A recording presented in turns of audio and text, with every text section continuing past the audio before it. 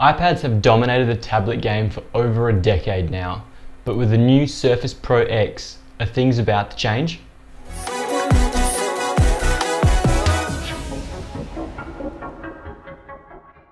What's going on, guys? My name's David Tomic and welcome back to the channel.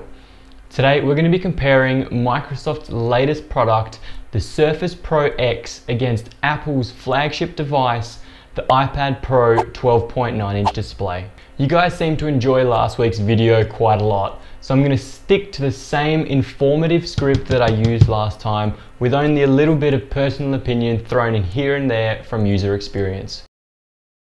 The Surface Pro X starts from $1699 AUD or $1170 USD, whilst the iPad Pro starts from $1749 Australian or $1200 USD. I'm using the prices of the cellular version because the Surface Pro X only comes with the cellular version. Neither device comes standard with a stylus or a keyboard or any other accessories for that matter, so this price is just for the raw tablet. Even though the Surface Pro X is cheaper than the iPad Pro, Apple does offer you a non-cellular version which comes in at about $1500 Australian. So based on this simple fact that you can get it cheaper, whereas you can't get the Surface Pro X cheaper, I'm awarding the price category to Apple. Let's talk about tech specs. The Surface Pro X comes only in the color black, which is actually my preference, so that's pretty good for me. It does come with 8GB of RAM and a removable 128GB SSD storage. On top of that, you also get Microsoft's proprietary SQ1 chip.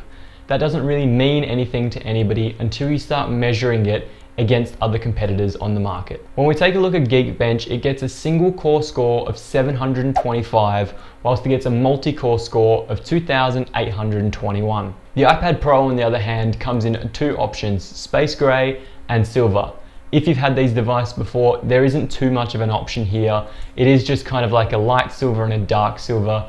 It isn't that black and white contrast. It has an A12X Bionic Apple chip, 4GB of RAM, and starts from 64GB of storage. However, the iPad Pro does significantly better than the Surface Pro X in Geekbench scores. It gets a single core score of 1117 and a multi-core score of 4662. So this is almost double the performance of the Surface Pro X with half the RAM speed. This is all thanks to the intelligent A12X Bionic chip inside the iPad Pro. On paper, the iPad Pro is a much lesser device. However, when you take it out into the real world and start doing some testing like we've done on Geekbench, you find out that it actually is a better device. Hence, the second point goes to the iPad Pro again.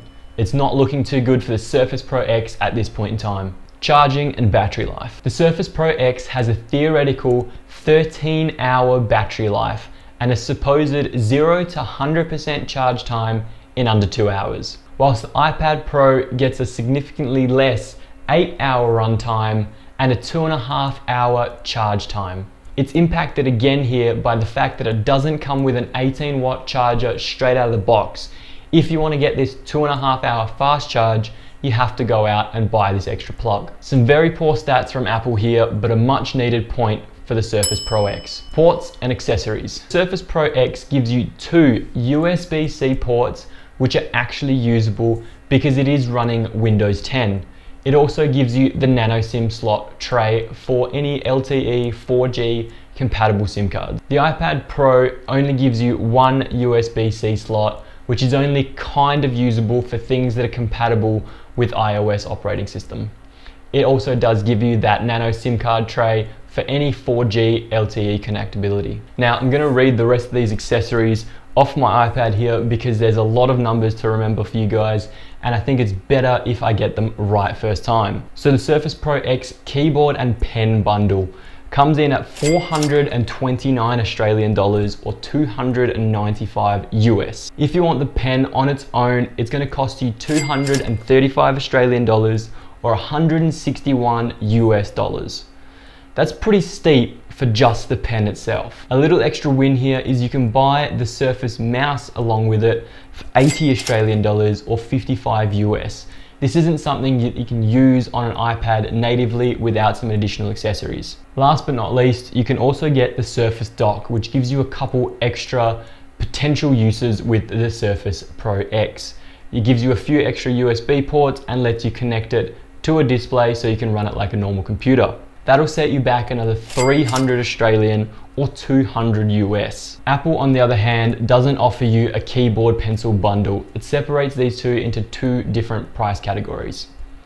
So if you want the iPad Pencil 2, which is only compatible with the iPad Pro, it's going to set you back 200 Australian dollars or 135 US dollars. The smart keyboard on top of that is going to be another 299 Australian or 200 American. It offers a bunch of different connectors and adapters that you can use with this single USB port, which is not really relevant for most people, so I'm going to skip over most of that. But more importantly, it offers Apple TV, which gives you the wireless compatibility that you can kind of use it like a desktop if you wanted to, but more predominantly just screen mirroring.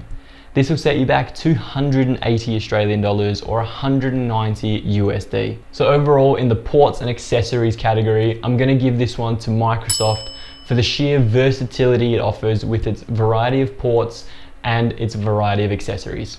The design category. Design is a bit more of a personal opinion here. Everybody's going to have their say about what they think is a better looking device and a better functioning device. I personally like the look, the square, boxy, modern look of the iPad Pro over the Surface Pro X. However, I do like the kickstand that the Surface Pro offers straight in the body, and you don't need to have a cover over top to use it as kind of a little stand while you're watching TV or typing notes. On top of the design, Apple offers a much better camera setup and a much better screen. Respectively, you get 600 nits out of an iPad Pro, whereas you only get 450 from a Surface Pro X. As we all know, it offers the Retina screen display, which is miles ahead of anybody else in the market right now in 2019. So overall, my design category points are going to the iPad Pro. So what's the verdict? I think it's blaringly obvious that the iPad has so many more features over the Surface Pro X when it comes to a tablet battle.